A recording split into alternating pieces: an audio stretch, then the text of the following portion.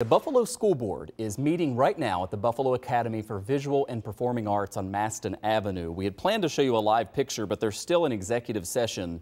One of the issues being taken up behind closed doors is a new teacher contract. That item is not on the agenda for the public portion of tonight's meeting, but maybe we'll learn something. 2 on Your Side's Andy Paden spoke with the president of the Teachers Union about the tensions between the two sides over the past few years. For the past 4 years, this is what it's looked like to be a Buffalo public school teacher.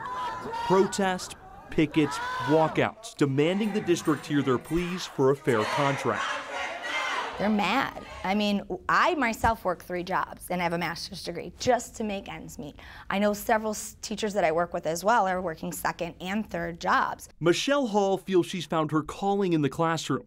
But with a 5-year-old at home, a lack of a new contract is forcing her to make some tough decisions. You have to give and take. And it's like, well, what do I choose? Do I choose money or do I choose my family? Riverside's Mark Bruno. There's severe frustration amongst the membership right now. And International Prep's Patrick Foster. The contracts being so outdated over the years, that's been very troubling. Whose names will be on the ballot in next month's Buffalo Teachers Federation election, have seen the same struggles throughout their combined 44 years in the classroom, forcing many of their colleagues to leave for other districts in the region that seem to get new contracts and raises every few years. We're light years behind pretty much every district in this area with our pay, and we're working with some of the most challenging environments that you can imagine in education. Last month, even the school board hit its breaking point. We're not going to sit here and continue to play this game. After a neutral third-party fact finder sided with the district on a contract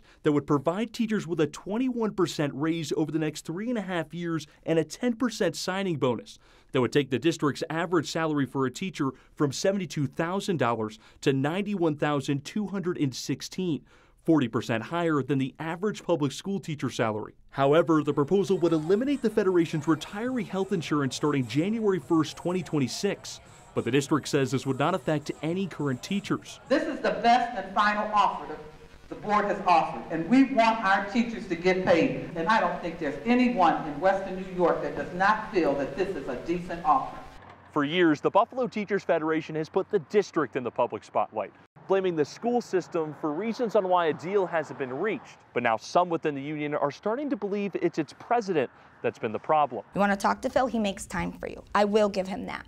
But when it comes to making moves and negotiations and getting deals sealed, no, he's not the guy. We sat down for an exclusive interview with Phil Ramore, and I pressed him on why after 4 years, there's still no deal. Teachers have come to me saying that they've seen teachers in their own buildings leave for other districts because this contract just hasn't been reached. Is that not reason enough to just go ahead and take this offer? Nothing is settled until everything is settled. He can be up there saying this is what we got, but he doesn't mention what they're trying to take away, you know, from the teachers. It isn't because of this contract hasn't been done. They're leaving here because their salaries in other school districts are much higher. The district's most recent proposal would give Buffalo public school teachers the 2nd most competitive starting salary in the region. Documents obtained from BPS show that in the last 24 years of Phil Ramore's 42-year tenure, he has successfully negotiated just 1 contract, with many union members questioning his leadership due to a lack of transparency and his decades removed from the classroom. Is there any belief on your end that you may not be the right person to negotiate this deal anymore? Well, we'll see what the teachers think about when it's negotiated. Well, we have tried to be as transparent as we can. We're in better shape now than if we would have settled after a year. With 2023's Buffalo Teachers Federation election looming, some also question the negotiating timeline. You've said that you feel you're at the best point that you could be, and now you're up for re-election in a few weeks. Do you not find the timing of all this to be convenient?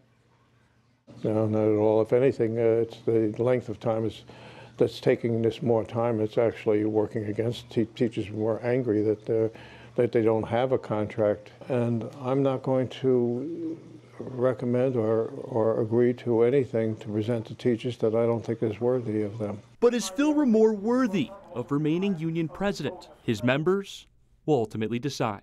Andy Paden, Channel 2 News. Andy, thank you. An additional negotiating session took place yesterday. We're told a new teacher contract could be finalized as soon as this Friday, with a possible ratification meeting on Monday. Still, a lot could change, though. We'll keep you posted as we learn more.